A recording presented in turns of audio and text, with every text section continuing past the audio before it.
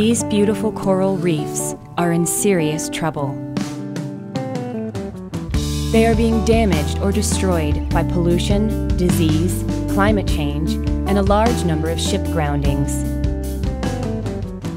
Staghorn and elkhorn coral have become threatened species.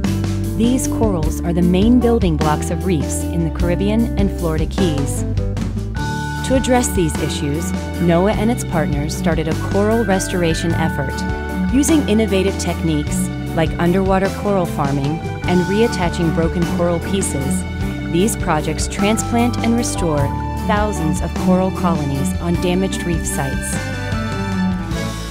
Trained scuba divers are given special permission to work on the reefs. These divers transplant the new pieces of coral by using cement or epoxy putty. The goal is to restore the coral reef to allow the natural inhabitants a chance to thrive. Scientists have found that the corals grown in the nurseries are able to reproduce in their new homes. This means staghorn and elkhorn have a chance for a comeback. It also means genetic diversity may be achieved along the reefs, allowing for stronger and more resilient ecosystems in our ocean.